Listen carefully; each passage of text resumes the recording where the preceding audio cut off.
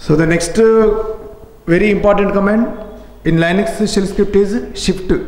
Okay, so this is especially used in command line arguments. While reading command line arguments, so to read each and every character thoroughly, we can make use of test command.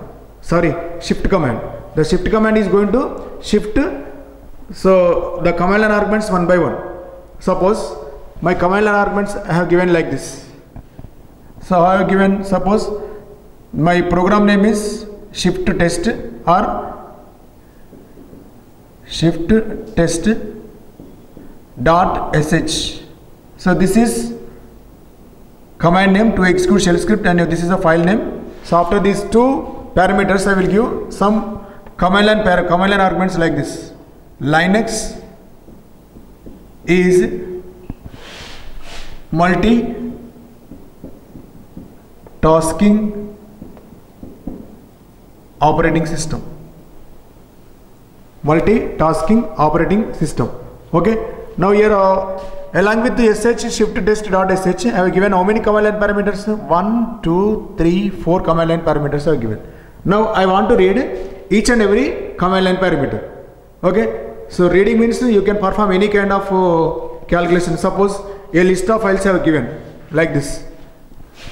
For example, you shift test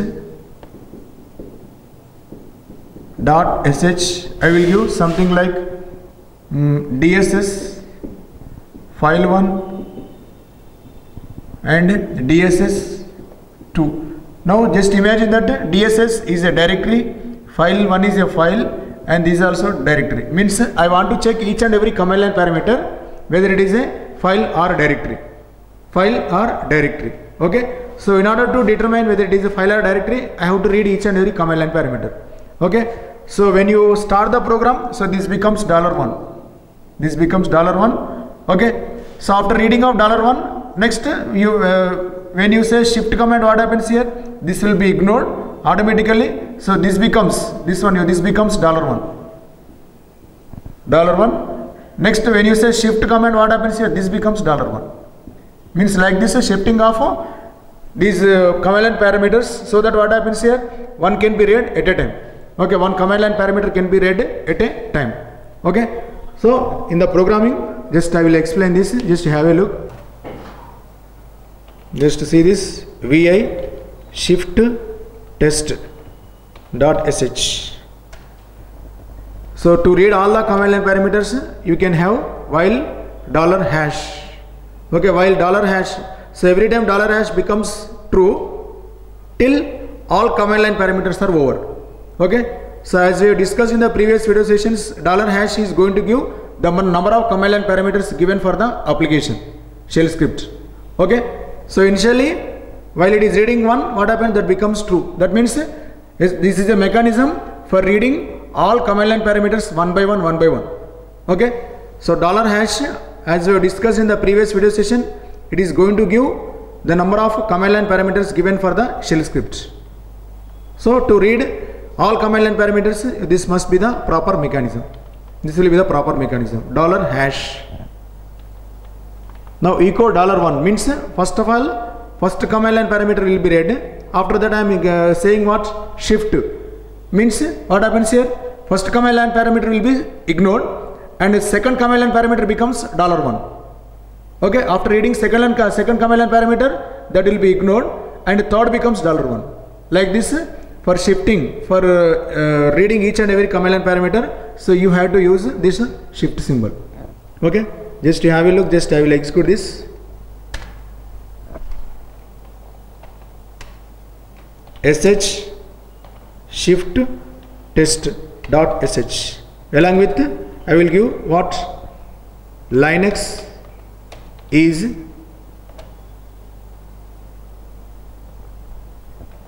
multi-tasking OS.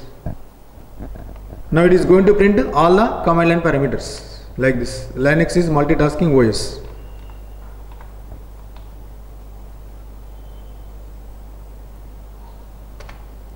Every time I am printing what? Echo $1. For first time it will print command line parameter 1. Okay, by shift command, what happens here? First one is ignored. Unix will be skipped. Next command line parameter. After shifting of the command line parameter, it is going to check whether $# is true or false. Okay, so since $# is true, that means still we have to read command line parameters. It becomes true. And echo $1 means the current command line parameter, command line argument will be printed. Next shift, like that it is going to read all the command line parameters one by one by using shift command. Okay, so this is for printing current command line parameter. Every time $1 becomes, what happens here? For first time the $1 becomes Linux, second time is next multitasking, next OS.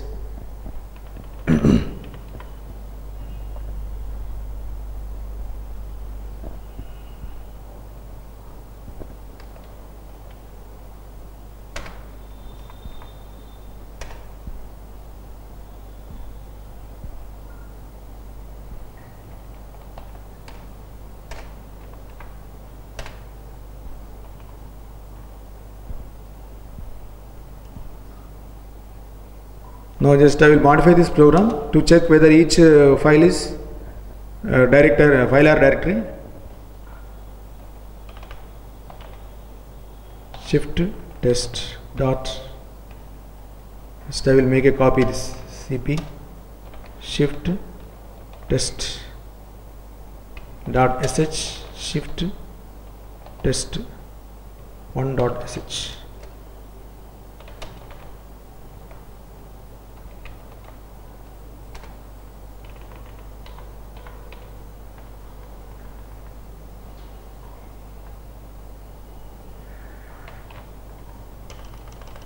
Here I will test this. If test -d $1, then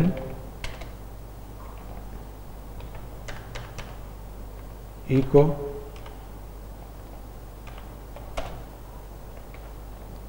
$1 is a directory.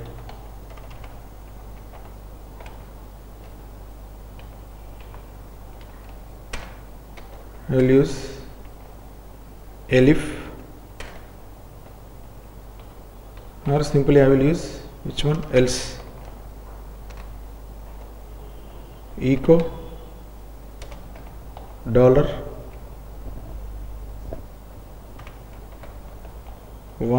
is a file.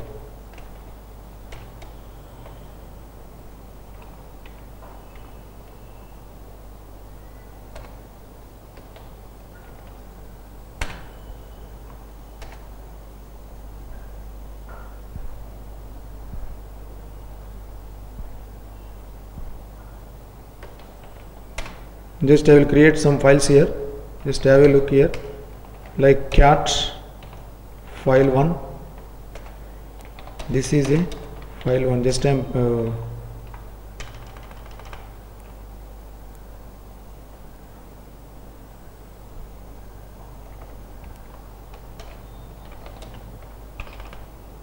this is a file1.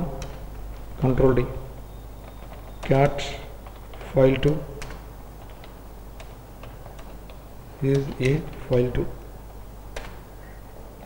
I will create one directory also, mkdir dss. Okay, now it has file1, file2, dss as directory. Okay, now you give sh shift test1.sh file1 file2 dss. File1 is a file, file2 is a file, dss is a directory, like that. Just to observe the code here, script vi. Here every time I am checking by using test command. Test command also we have discussed in the previous video session. So if test -d $1 means if the current argument is directory, how can you check? By using -d option with the test command. Then what I am printing here, $1 is a directory, else $1 is a file. Very simple. Like this you can check each and every argument whether it is a file or directory.